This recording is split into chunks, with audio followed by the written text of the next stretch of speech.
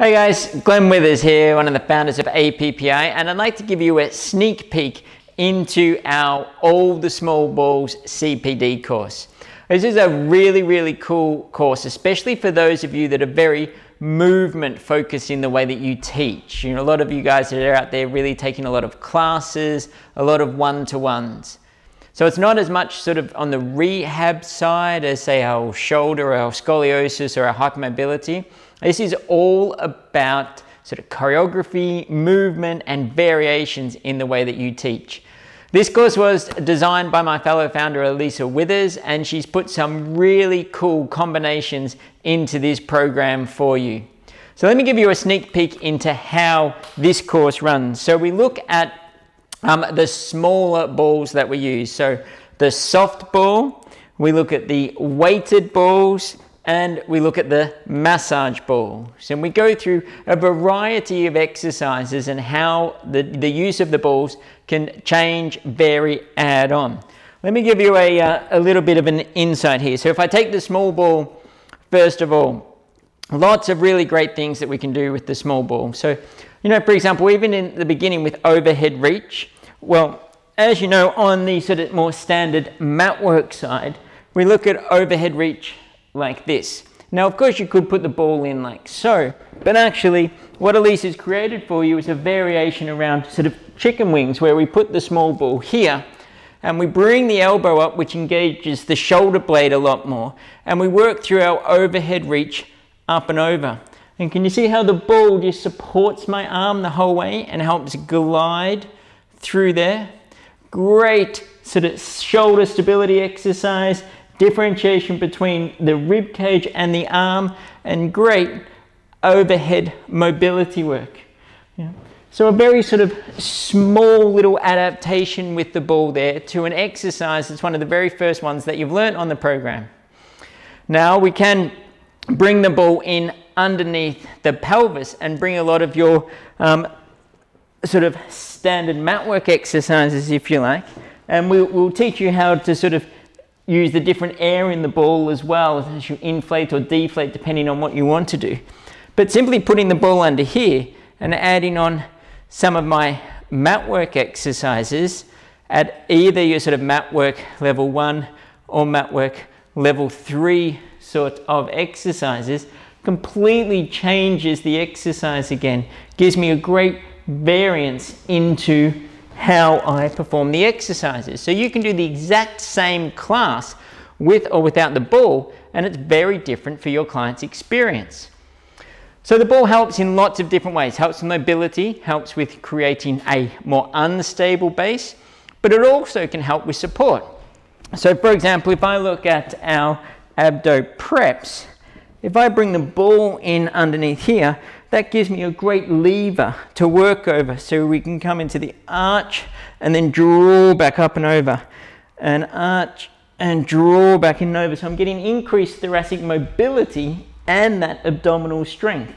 So it really enhances that exercise that you've learnt previously. We're bringing in the weighted balls. Now, of course, with the weighted balls, you're probably sort of imagining more upper body work, and we do a lot of that as well because they add great resistance in. We can get a lot more toning out of the arms by using the weighted balls. But what Elisa's put into the program here that I think is really cool is that she's actually taken some of the reformer exercises and brought them onto the mat, incorporating the weighted balls. And this works because the weight of the balls makes the rolling really consistent. So we can take your foot series, for example, from the reformer, and I can use the weighted balls under my feet, and I can start working through this control. And as I roll, the balls just allow that flow. Let me just get them in a slightly better position for myself. That's it.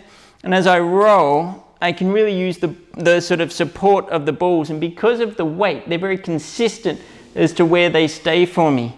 So it works really nicely. Yeah? I can come up and I can bring in through one leg and up, bring in a sort of combination and back. So it's a really cool way to use the weighted balls as well. Now, one movement that I love with the use of the weighted balls is arm openings. So So I'm going to use the soft ball here as a headrest, and then I come into this position. And as I come up here, by having the weighted ball in my hand, I now create that force, and that really helps open me up.